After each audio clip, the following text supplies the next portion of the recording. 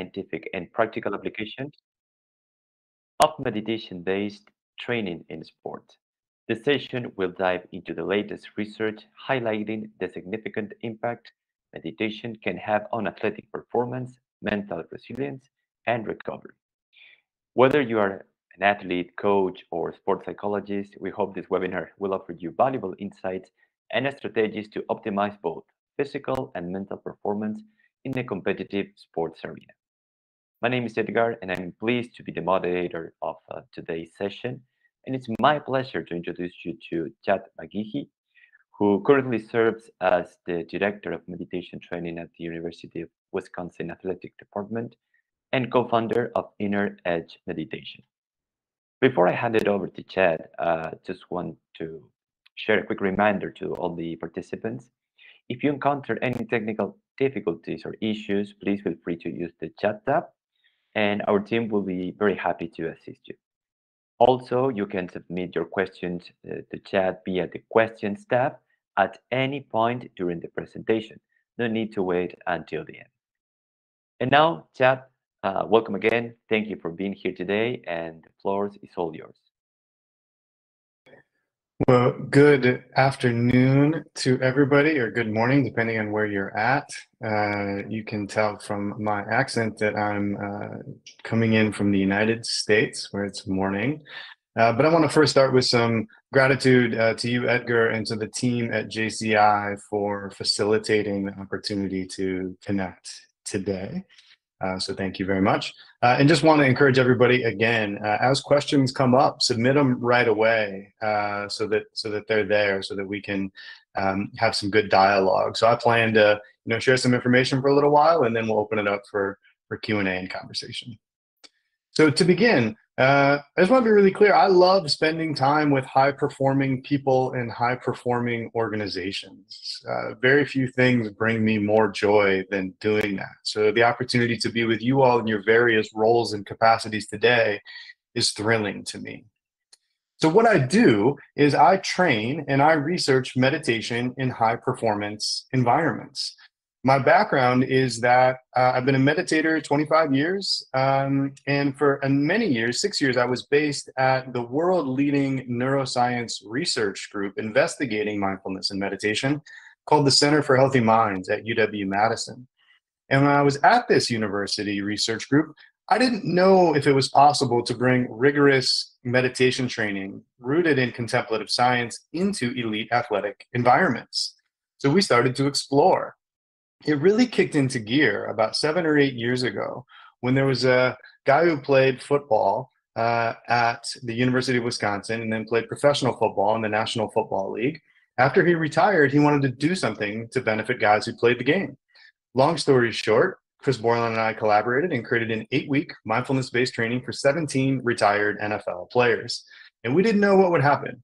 Would these guys think this is a bunch of hippie, dippy, woo-woo kind of out there stuff? And that's not what they found. They found it rigorous, they found it beneficial, and they were using it in their own lives. Some of them were still on staff at the Wisconsin Athletic Department, including the head strength coach for the football team, and Chris McIntosh, who's now our athletic director. And they invited me in to start to share, from a contemplative science perspective, how this training could show up in their environments. Fast forward to the 2021 Volleyball National Championship. This is a team that I've been training with for 2 years up until this point. And in this match, we're playing our arch rival, Nebraska. Goes to 5 sets, and we thought we'd won. The team stormed the floor, hugging, celebrating, and then the Nebraska coach challenged the call. Our team had to return to the sideline, confusion, ambiguity, worry. And they talked about in those moments using the practices and training for the skills that we'd been preparing for, integrated practices like feeling their feet on the court, feeling the breath roll in and out, tracking racing thoughts and emotions, so that it allowed them to settle. So then when they took the court again, they did so with a sense of steadiness, a sense of presence, and we were able to win the second national championship point, bringing home the first national championship in program history. Now, to be clear, they did not win it because of mindfulness and meditation. They won it because of thousands of hours in dedication and hard work. What the mindfulness and meditation training did was allow them to reliably unleash those potentials in the moments that mattered the most.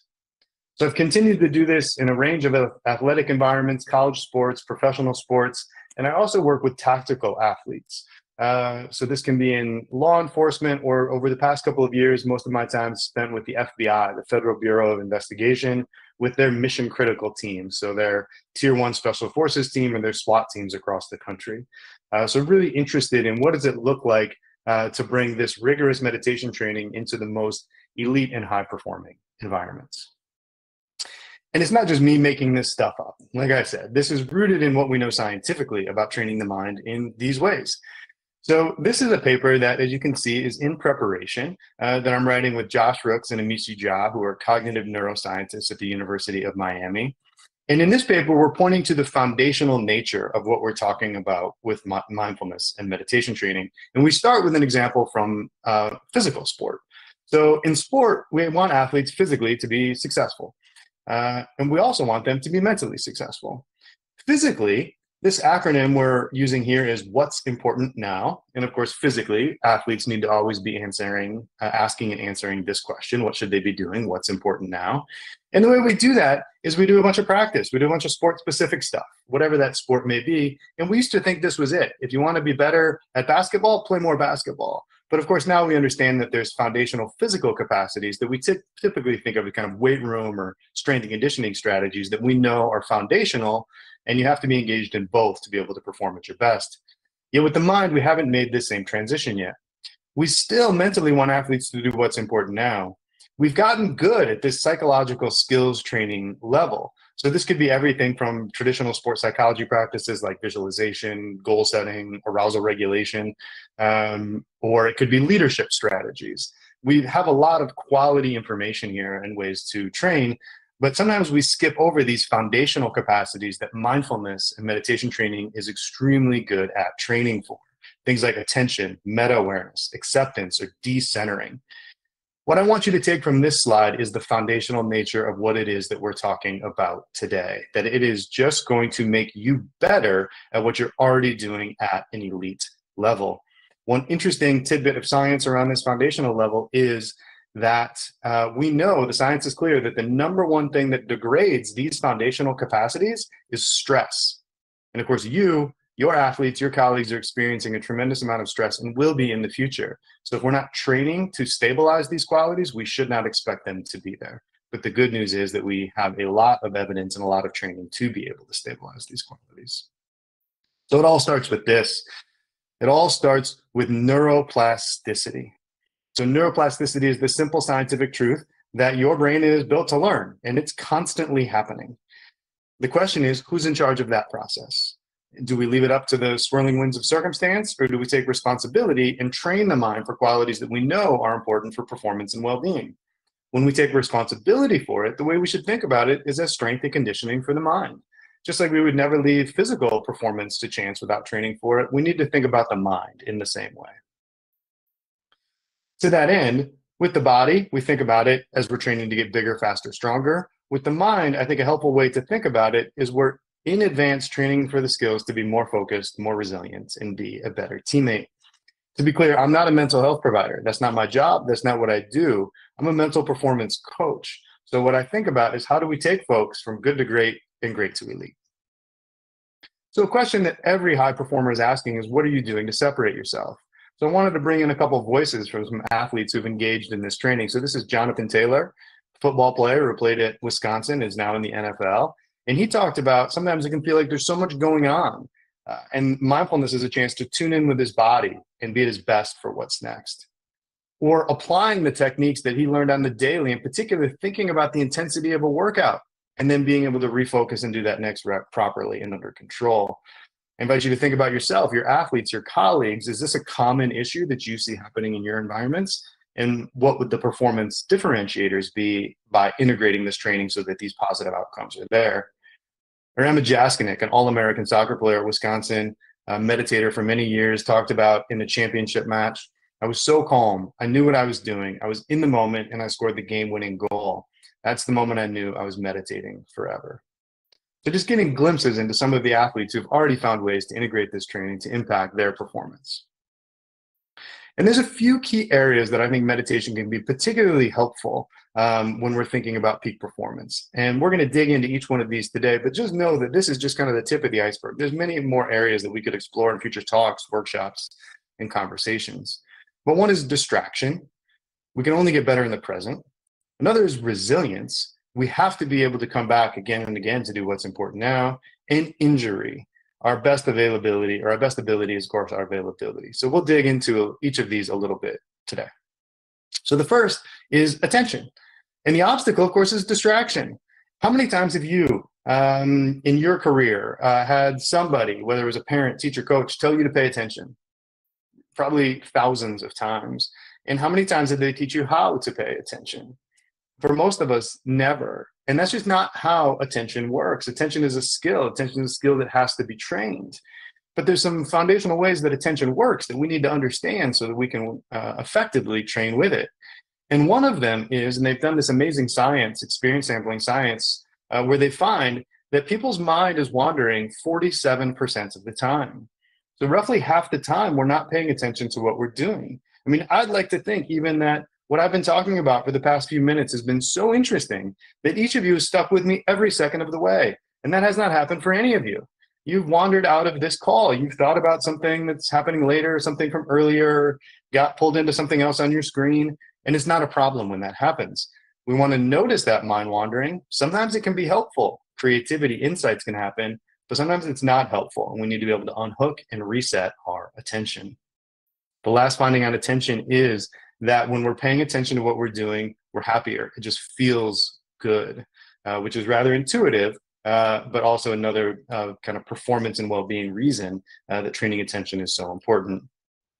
And the results are clear. So in this slide, what we're seeing is baseline and then after meditation training. So in this image, you can see in this area, in these frontal lobes, front part of the brain, before the training and then after the training. After the training, there's just more activity in these areas. We're literally rewiring the brain when we engage in these practices. So just like if you put somebody in the weight room, they're going to develop larger muscle groups. In the same way, we're developing larger mental muscle groups when we're engaged in this training. This is one of the huge gifts of a research group like the Center for Healthy Minds, is we're seeing the neural correlates of what happens when we train the mind in these specific ways. And at the end of the day, attention is the currency of performance. So I wanted to just take a moment and just do a quick practice. And of course, in a setting like this, one of the challenges I have is what practice do I choose to do? Because there's so many different types of meditation practice that we can do. But I wanted to do one today that's pretty foundational that some of you may have some experience with. So first off, your posture can be anything. You can be seated, standing, lying down, whatever's comfortable for you. What matters is that you find a balance or a posture that feels relaxed and alert. Your eyes can be open or closed. And just begin by bringing some attention to your feet. Feeling your feet on the floor. Feeling your body in the chair. Feeling your shoulders, your jaw.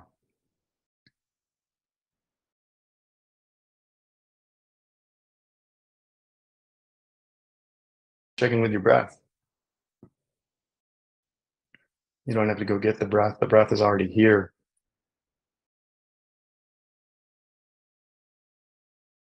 Your attention fall back onto the natural rhythm of your breathing.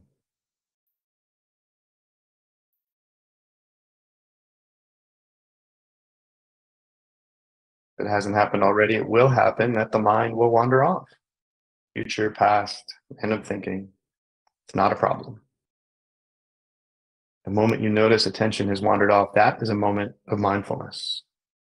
It's a moment where there's some space, and in that space, you can choose what to do with your attention. You can choose to go with the thinking if it's helpful, or you can choose to unhook and come back to the immediacy of this breath as it moves in and out of your body.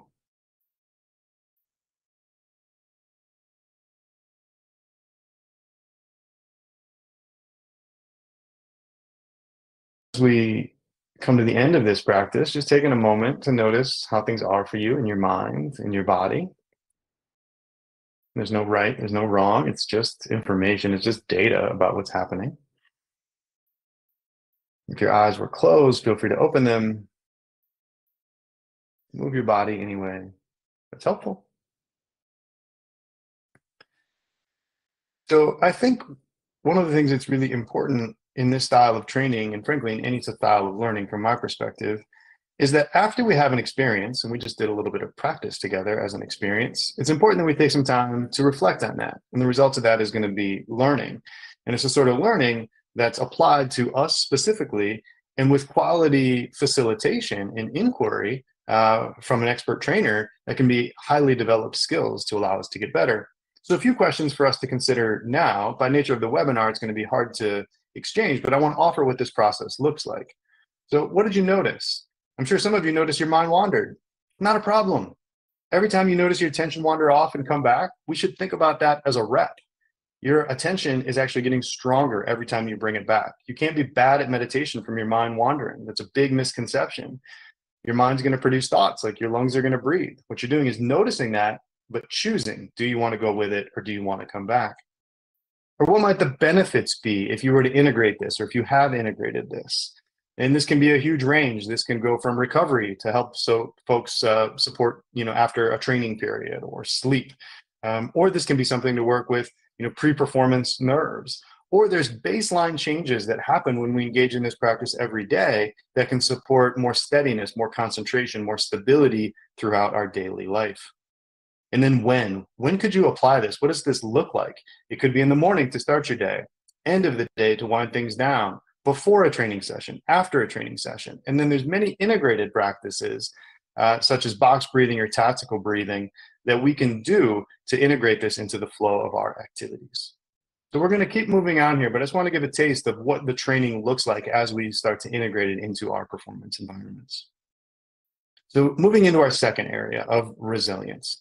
And I'm sure we all agree with this quote that it's not the adversity itself, it's how we react to it that determines how our life story will develop. So what does meditation have to say about this? What's the unique contribution? So to begin, I wanted to share some really fascinating research that came from our group at the Center for Healthy Minds.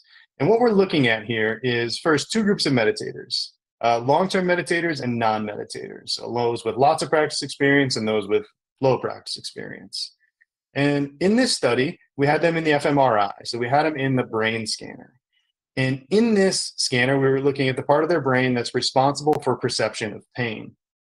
And the study design was this. You can see on the bottom that they would hear a sound, a tone, kind of a neutral tone. And then a few moments later, they had a heat shock. Everyone had a band on their wrist, and really hot water just below the level of burning would come through that band, so a negative stimulus. So let's see what happened. So you can see here, these are the long-term meditators, and they begin with their activity in this pain network, not a lot of activity. And then the sound happens, and that activity level stays the same. And then that negative stimulus comes, shoots way up. That negative stimulus is there for a moment or two, and then it's gone, comes back down to baseline. Now we're going to take a look at the non-meditators, so no practice experience. So they start similarly. There's not a lot of activity in this pain network, and then they hear the sound. And what do you think happens? You're right. Shoots way up, just hearing the sound. Negative stimulus hasn't arrived yet. And then the negative stimulus does arrive. That heat shock is there. That heat shock is there for a moment or two, and then it's gone. And what do you think happens? Exactly. It stays elevated for a really long time. So I think this is pretty compelling research. When I saw this, I immediately thought of athletes. How many times does an athlete experience some level of stress or adversity? All the time, whether it's a turnover, a missed play, things from their personal life. Does the match stop? Does the game stop just because an athlete experienced adversity? No, it continues. So the question is, how's that athlete going to perform if they're here or if they're here? Completely differently. So the question isn't how do we get rid of every difficulty in our life? We're not trying to be gluttons for punishment, but a really important question becomes, what are we doing to train the mind to come back down to baseline more quickly? And we need a good answer to that question. Because both this activity before, what could be pre-performance anxiety or whatever that may be, or this activity after, is optional for the trained mind. We do not have to participate in it, but the only way to get that is by training. So there's more to explore in this slide, but I wanted to share a little bit of it, kind of pique some interest on what some of the benefits could be. So what does this look like as we continue to do some research with University of Wisconsin athletes? So in this study, this was after a foundational training. So a 6-session training that we did with the team. And in this group, we had 2 groups, the control group. So these are teams that didn't do the training, and then the group that did do the training. And what we're seeing here is 2 measures. So we have PCS, which is physical composite score, and then we'll look at MCS, mental composite score. So in the physical composite score, you can see that there's no change over time. Even though the 2 groups start at different levels, they're not statistically significant. And so what we're looking at is that there's no change over time in their physical composite score in this training, which makes some sense. These athletes physically got better. This is over the course of 3 or 4 months.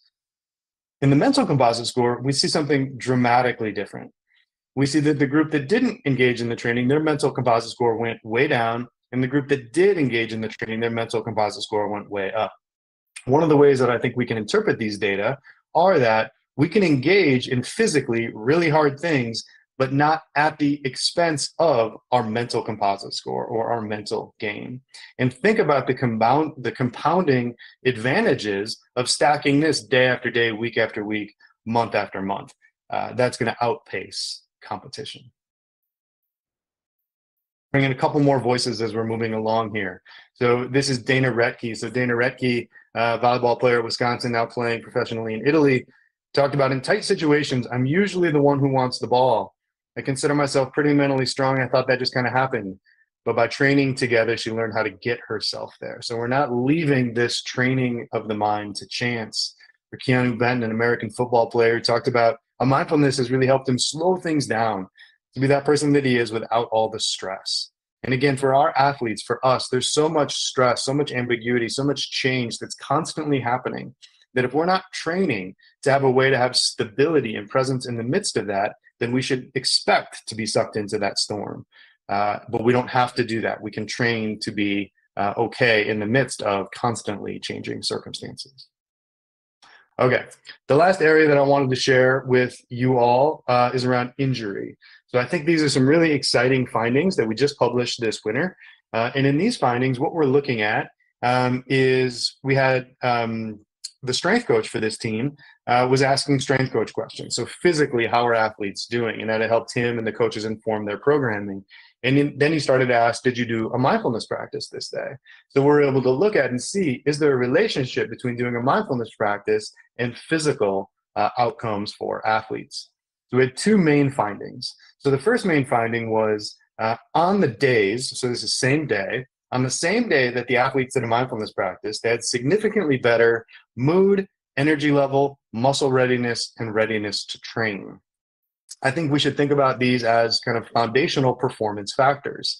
As these go down, so too does performance, as does well-being. And as these go up, so too does performance and well-being. And typically in high performance environments, we are training really hard and we expect these things to go down.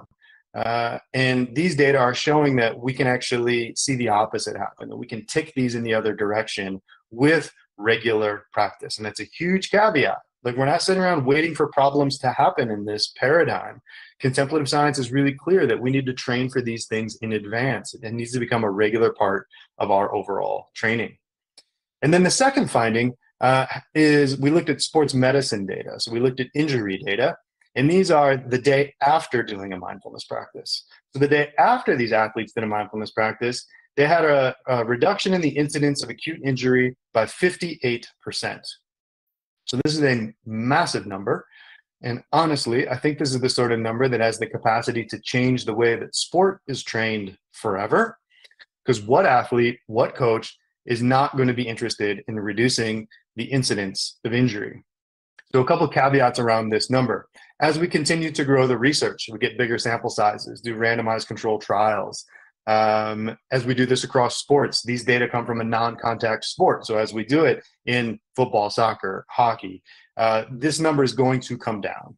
But whatever this number lands at is still a meaningful way to engage in this training if we're only interested in reducing the incidence of injury. And of course, that's just the tip of the iceberg, but a pretty profound one that I think for our athletic trainers, sports medicine, strength coaches, sport coaches, athletes, anyone who's interested in maximizing performance needs to be paying attention to these findings.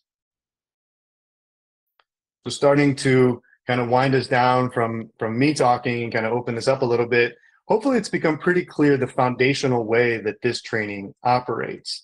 That whether it's attention or whether it's training for resilience or whether it's training to reduce injury, these are all foundational capacities that allow you, your athletes, to continue to perform at ever increasing higher levels. It just makes you better at what you're already doing. And hopefully it's become quite clear that meditation isn't just training the mind. This is a misconception that happens. And of course, meditation begins at its starting place that the mind and the body is one system. And the benefits are going to show up across that system, whether it's brain, body, or health, including what we talked about today.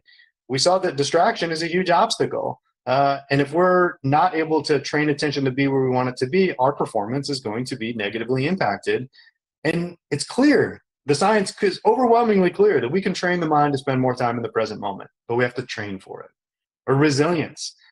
It's become clear that if we don't train the mind in specific ways, we will get caught up in swirling thinking about the way we think the world is. Some of that thinking may be helpful, but a lot of it isn't helpful.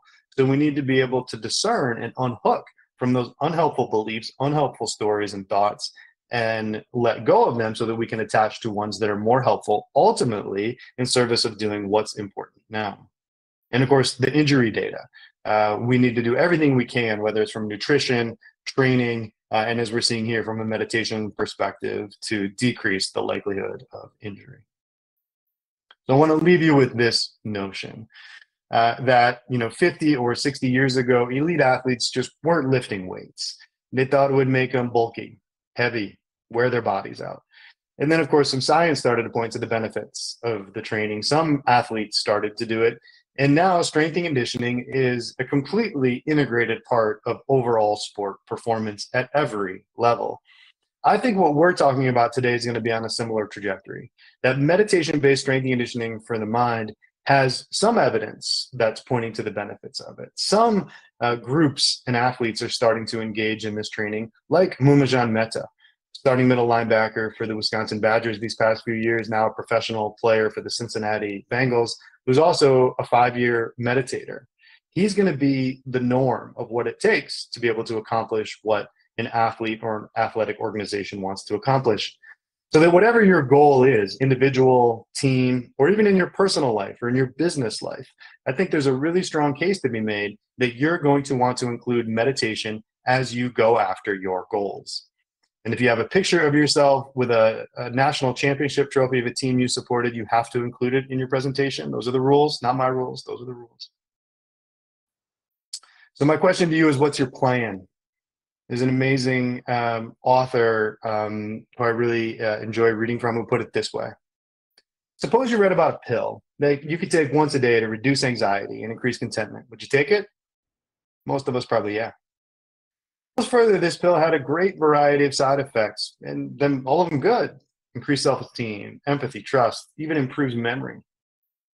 Suppose finally that pill is natural, costs you nothing. Now are you interested? Most of us are kind of chomping at the bit. Well, that pill exists, and it's meditation. And we pointed to some of the ways that meditation, especially in a sport context, can provide some of these benefits. But in a low-cost, easy-to-integrate way, there's lots of advantages that can come. But it's important that we look at the roots of this. And again, where I'm coming from is from a contemplative science perspective. And there's crossover and similarities between the way contemplative science approaches mindfulness and meditation and the way traditional sport and exercise performance psychology has. So there's lots of rich exploration and learning that's ahead of us in these areas. But for you, what did you learn today about meditation training that can help you achieve your goals? Hopefully some ideas, some nuggets. And then what are you going to do? A webinar like this can be great for learning, it can be great for increasing your exposure to something. But if we want to benefit from the training, we have to engage in the training. So I invite each of you to think, what's something you're going to do? Maybe that's reach out to somebody. Maybe that's start again, a meditation practice that you've lost in the past. Maybe that's do a little bit more learning, download an app. But what are you going to do to start to actually experience these benefits in your life? Because at the end of the day, meditation training is a competitive advantage. So today we explored some of the ways for you all in your various connections to JCI, it could be a competitive advantage. But without a doubt, this is going to be a differentiator for athletes moving forward. So we'll open it up here in a moment, but I did want to offer if folks want to stay connected virtually, would love to do that, whether that's Instagram or LinkedIn. Try to share information that I think is relevant from a research or training perspective here. And of course, would love to be connected with others who are interested in what can we do collectively with our various expertise to move things forward to increase performance and well-being for ourselves and for the athletes and coaches that we have the amazing fortune to work with. So I will pause there. And then Edgar, if you want to come back on and we'll kind of open things up a little bit. Excellent. Thank you very much, Chad, for such a great presentation. I have to admit that I'm also new in this area for sure, and very interesting, very interesting. I'm going to read some questions from the audience, if you're okay with it. Okay, maybe you already replied some of them, but I think a good refresh of some of the answers would be very good, right?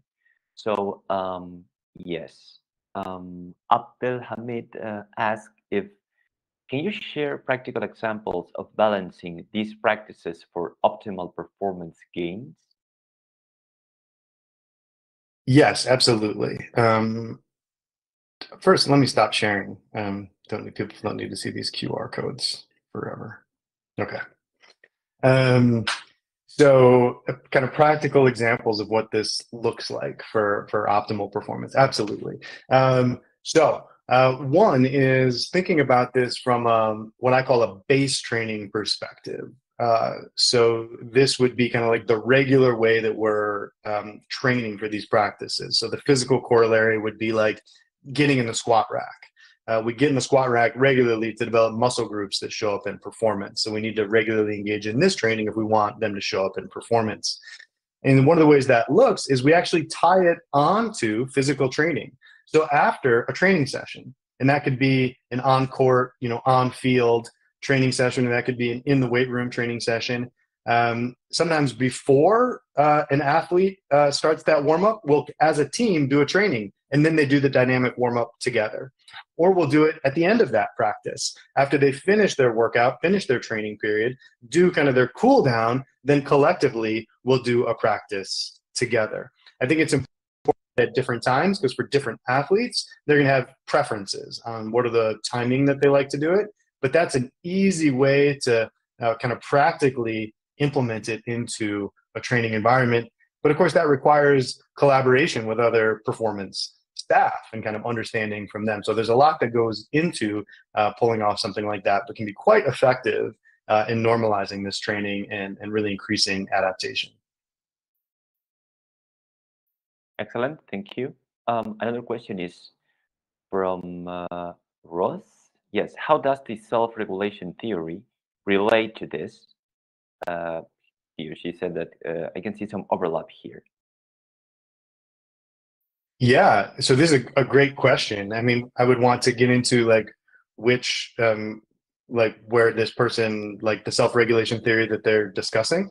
But I think, I think one of the overlap areas in my understanding would be that self-awareness and self-regulation are foundational to performance, and that we need to have them in order to accomplish what we want to accomplish. What I think an interesting thing that meditation takes as a central aim, especially the mindfulness part of meditation, is how do we cultivate the capacities for self-awareness? How do we cultivate the capacities to have stability to observe emotions as they're happening, thoughts as they're happening, awareness of somatic experience as it's happening, and to be able to observe that in the moment, especially during periods of intensity, of strong emotion, of strong automatic thinking. It's not good enough to just say that self-awareness is important. We need to be able to train for it. And I think the mindfulness aspect of meditation training in particular, the scientific evidence and the applied experience of it is a really profound way for athletes to be able to develop those capacities and grow in those capacities over time. Thank you, Chad. A question from Riley. What does meditation training look like for the athletes you work with? Yeah. So it looks a lot of different ways, as you can imagine.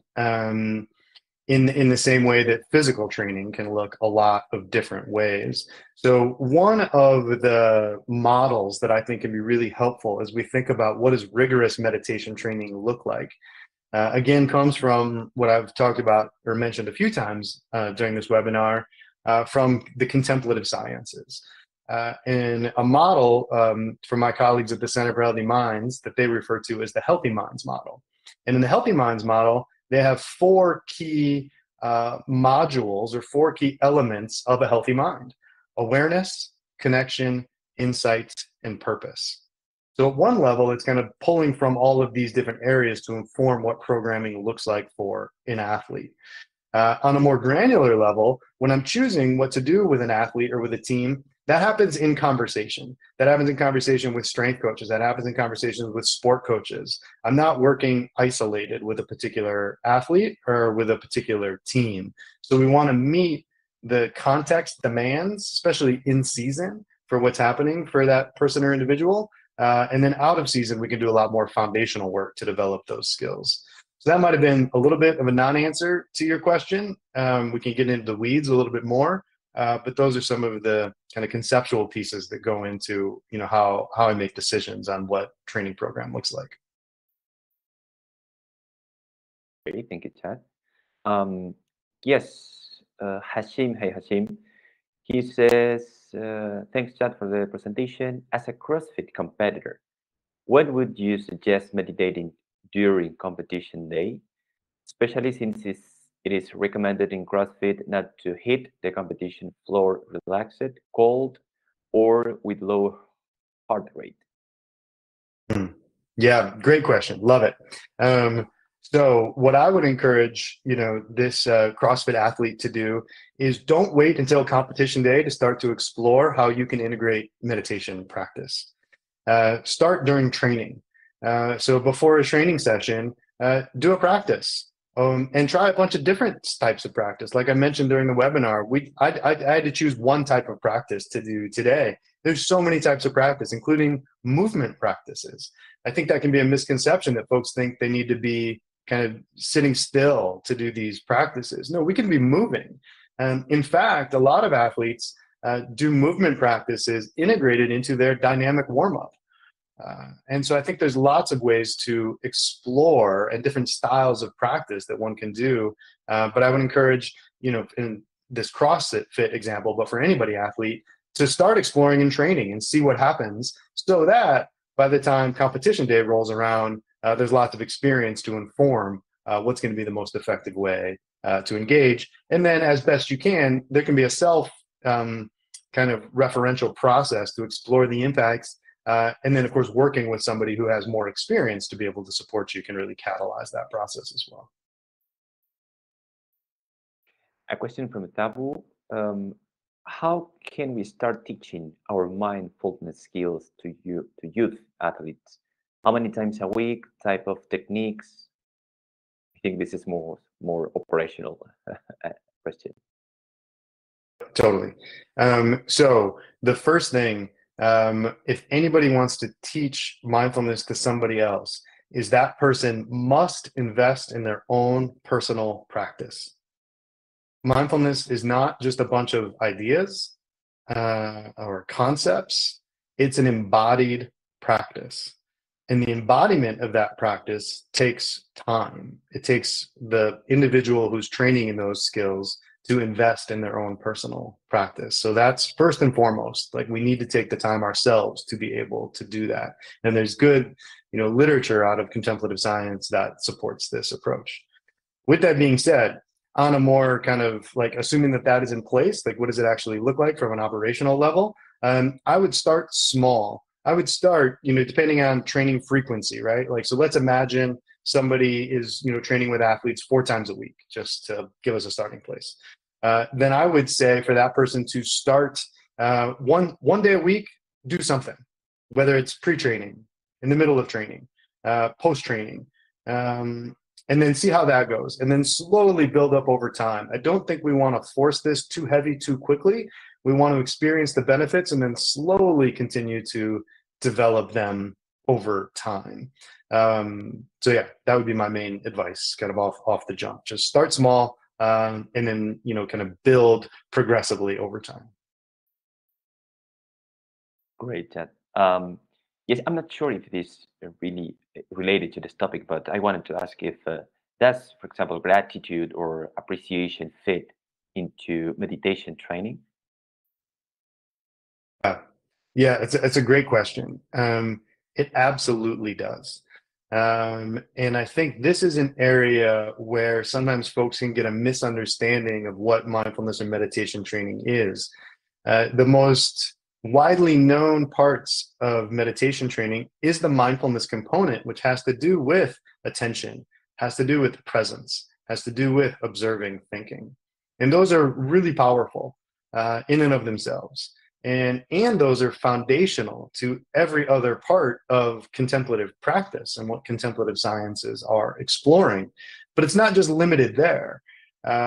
There's a whole other wings of practice, and one of those models is what I mentioned before, the healthy minds model. But other kind of from more traditional kind of these practices historically have been rooted in Buddhism, and there's clearly two wings of practice. There's awareness practices, kind of what's happening in my mind and my body externally, and understanding that as it's happening. But then there's more what we might consider connection practices or compassion or kind of those style of practices. And appreciation and gratitude are an extremely powerful part of that practice. So to just build a little bit more on this, operationally, the way we define appreciation scientifically is noticing the good that is already there. So it's not pretending things are good when they're not denying difficulty. I would argue that a mindfulness practice allows us to be with difficulty, with stability, but our human minds have a tendency to notice negative things. There's a negativity bias that we all have. So if we're not intentionally training the mind to notice good things, we'll miss them. And from a performance perspective, that's a big problem. First and foremost, we need to have a clear understanding of what's happening in performance, the challenges as well as the good things if we want to get better. And then, of course, if our only way of motivating and getting better is to notice what's wrong, eventually that's going to burn dirty, and motivation is going to be severely impacted. So we need to have authentic, realistic ways of noticing the good things that are happening. So appreciation, gratitude, I think is a powerful player in how meditation training can support performance, and of course, well-being also. Brilliant. Another question that I have personally in this case is that, yes, we heard a lot of great inputs and insights about elite athletes and high performance, but for example, these meditation training techniques, it could also be applied to, I mean, for regular people or not high performance athletes, like maybe just like me, I wanted to run or play football or a lot of busy work, for example. This could be applied to this kind of profiles as well. Absolutely.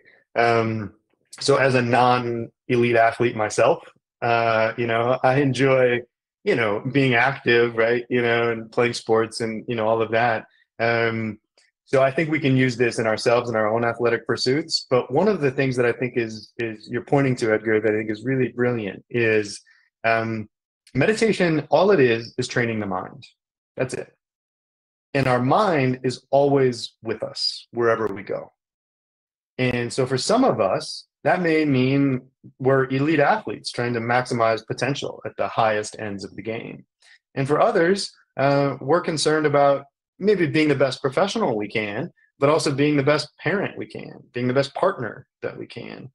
And so these skills of attention, of noticing the good, of resilience, are foundational skills that can support us across domains. So the sciencey way of saying that is meditation training is domain general, not domain specific. It doesn't just show up in one area. We can apply it more specifically in one area, and there's benefit of dialing that in for specific populations, whether it's elite athletes or elite corporate or dads or whoever it is. But there is something about it that's just, this is training the mind to navigate the human experience. Excellent, thanks. And what would be, for example, the first step to move forward if you want to, increase our capacity to meditate and go to another level, for say? Absolutely. So there's a lot of options. And so I think we can do it from a training perspective, or we can do it from a learning perspective. And both of them are good options. So some people on the call may say, well, this is really interesting, and I'd like to understand it more, right? I'd like to read about it, maybe read some of the science about it, or kind of read more kind of practical applications about it. And that learning part maybe is foremost for some people, and that can be great. And I'm happy to provide resources along the lines of what I think are quality to be able to do that. And then another's on the training side of things. Like people are like, all right, I get it. What do I do, right? Like, how do I move this forward? And again, there's different ways of engaging the training itself. So there's some really high quality apps out there, Headspace, Calm. I personally like the Healthy Minds program. It's a science-based way of integrating these practices. But whatever method on the training side that someone approaches, I would encourage that person to come up with a plan, just like you come up with a workout plan. You got a sense of, all right, this week I'm going to, lift once. I'm going to, do CrossFit once. I mean, nobody probably has a workout plan like that, but we've got a plan of whatever it is that we're going to do, right? So similarly, I would encourage you to come up with a plan. All right, I'm going to do a body scan 2 nights this week before I go to sleep. I'm going to do, an integrated during my dynamic warm up twice before my workout this week. So just kind of come up with a plan and then work the plan. And then you'll get data from yourself that you can continue to adjust as you move forward week to week, month to month. And then of course, reach out to somebody who can help you do it, whether that's reaching out to, somebody like me or somebody else who has experience integrating meditation training, into folks' lives. Brilliant. Thank you. Thank you very much. Very interesting. Yes, I think there's no longer question from the audience. If there is any final comments, suggestions, recommendations, or anything that you want to share with us, very welcome, Chad. This is your time again. Thank you, Edgar. Yeah, I would encourage folks to take one thing from this call that you're going to act on, so that it's not just left as an interesting learning experience, but there's some thread that continues to be beneficial. And if there's things that I can do to support that, reach out to me, whether it's on the social channels that I shared, or you can contact me via inneredgemeditation.com, and figure out what are the ways that we can bring this forward. And ultimately, while meditation may seem a pursuit that is oriented at ourselves and kind of improving ourselves, I would argue that meditation is an unbelievable act of compassion. By training our minds in these ways, we show up to be better for those around us, whether that's our colleagues, athletes we work with, our family members, community members.